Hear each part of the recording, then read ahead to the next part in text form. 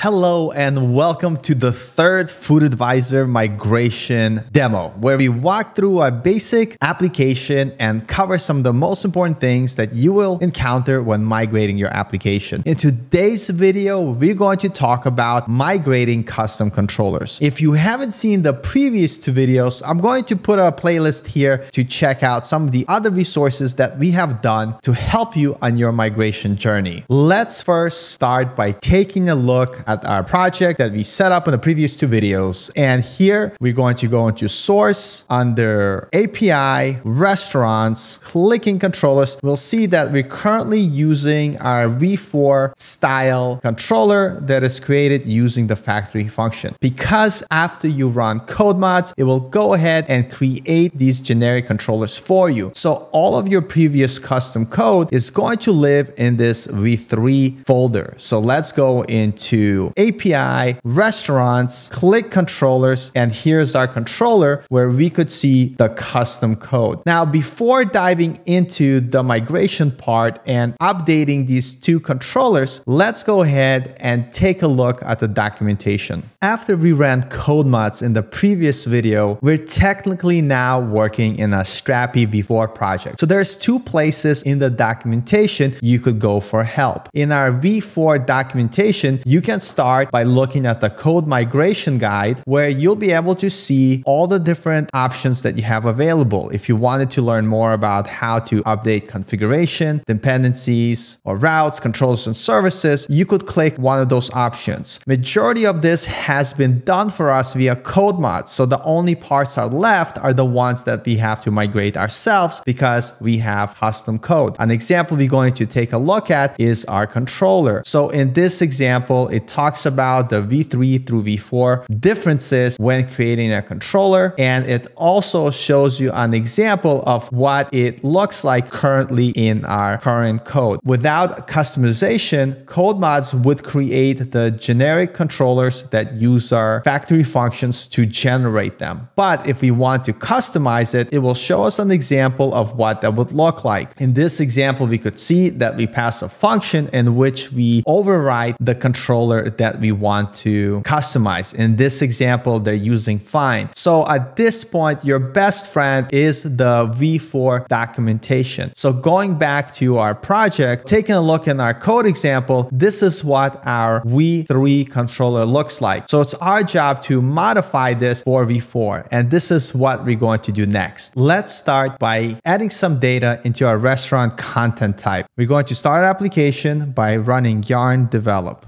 Let's log in.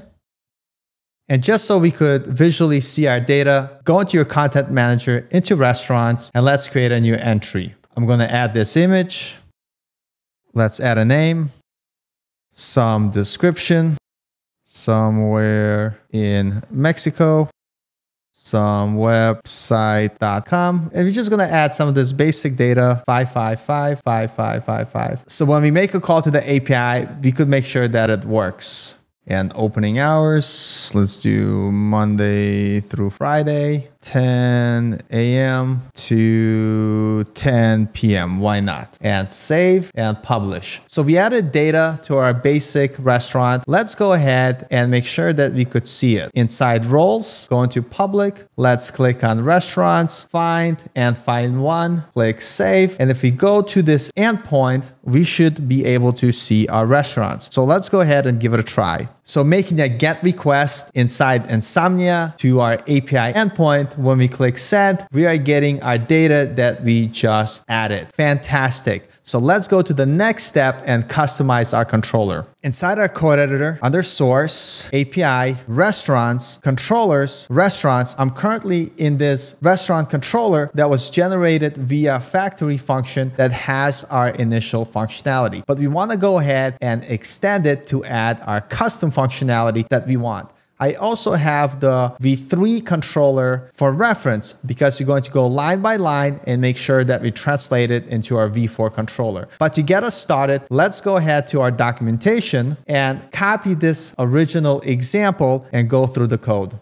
Make sure you add a comma And perfect. After we paste the code, what we're doing is we're overriding that original find controller. We're adding a locale in our query. Next, we are extending the original controller by using super.find, to which we pass our context to get back our data. And we adding additional data to the metadata by calling the current date and adding it to our meta.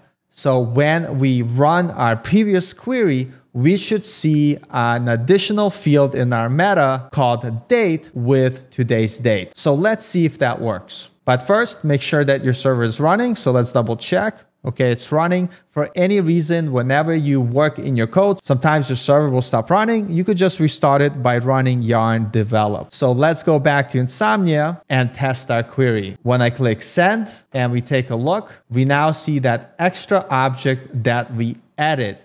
So now what we're going to do, we're going to delete the example code. We know that we're overriding our previous controller, and we're going to go ahead and write our own custom logic. So let's look at our previous query. So we no longer have this restaurant.search method. And so this whole section is irrelevant. The reason why, because now we'll be able to query what we need by passing search filters. For instance, where a name equals whatever query we provided. So we could actually not include this in our new controller, but we still want to make sure that we get all the restaurants. So we're going to extend the find method to get our data. We could do this in our code by typing const restaurants equals await.super.find, and we're going to pass the context. Little typo here, there is no period after await. And we're just going to return restaurants.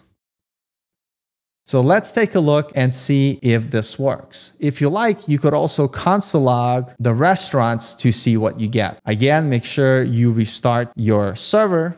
Back in Insomnia, let's run our query. Notice that it still works. We're able to return our restaurants data, which is a great start. Looking at our v3 controller, we look that here we call a service that returns an average for each restaurant. We currently do not have the service available for us, and we're going to implement it in the next video. But for now, at least, let's pretend like we do and add dummy data. Because that's going to be asynchronous, we're going to wrap our map function inside await promise.all. So let's go ahead and do restaurant.data equals await promise all. And within this promise, we're going to iterate through our restaurant data, and we're going to add a new attribute, which is going to be our average. For now, we're going to hard code it to simulate that we are able to get the data. So let's type restaurant.attributes.note. That's the field that we want to add. And for our average right now, we're going to do 747. Why not? And what we want to do is make sure that we return our restaurant. Let's test this out and see. But before we do, let's add a new node here, which is going to be to do create get average node service. Perfect. But for now, let's go ahead and check it out and see if this works. Again, restart your server. Perfect. Let's test our query, click send. And notice what we're doing. We are appending that average score to our response. So we have customized majority functionality. The only thing that we're missing is our custom service that we're going to do in the next video. So to clean this up, I'm going to delete the console log, delete unnecessary comments, and this is going to be our ending point so far. The main takeaway here is that we are now working in a Strapi v4 application, and for any customizations or questions that you have, reference the v4 documentation. You could do it both from the migration guide or simply just search backend customization and look for what you're working on, in our case controllers, and then you could look through the examples provided here to show you how to customize, extend, or create a custom controller. In our case, we were extending the controller, and we literally used this example to help us start it. started. So in the next video, we're going to take a look how to create a custom service that's going to get the average that we want to return in our restaurants. But for now, I hope you enjoyed this video. By the way, if you're not on Discord yet, go ahead and join. Not only do we do a monthly Strapi development best practices where we dive deep into the Strapi code and you have opportunity to ask questions, but we also have many great channels where you could go for help, including a channel specific to V3 and V4 migration. But with that being said, I will see you in the next video. And remember, if you have any questions, I'll see you on Discord.